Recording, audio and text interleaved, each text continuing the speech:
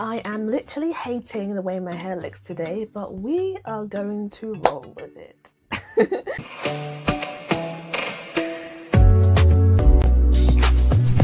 Hey guys, it's your girl Scarlett Uzumaki, your friendly neighborhood otaku, back with another video. Today's video is a little bit of a story time revolving around my experience as growing up as an otaku, which is very exciting because I get to talk about my favourite thing, which is me.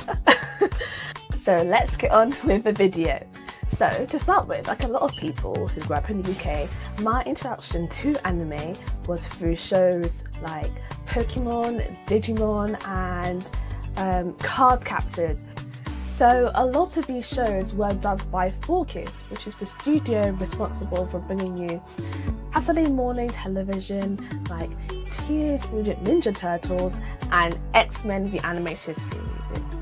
So these shows were aimed for children and they were very notorious for censoring out any violence. If you had guns, they were lasers. If you had rice balls, they were jelly donuts. And if you had signs, the writing was taken off because kids can't read. They can't handle words because then they will think and get ideas, and then the whole society will collapse. I know, I'll use my trusty frying pan as a drying pan. I started watching a lot of the shows that 4Kids had dubbed, but in their original language.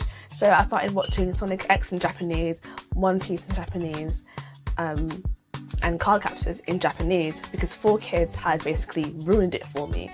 And rewatching it on my own in the original dub, I realised how amazing anime was, and it stuck with me since then. But a lot of my friends didn't feel the same.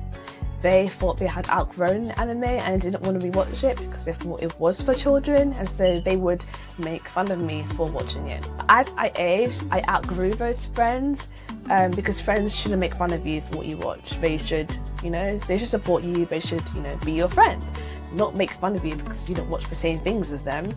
And so as I made new friends, as I went through high school, I met people who also watch anime. So other kids who also watched things like Naruto and who watched Bleach, who watched Dragon Ball Z.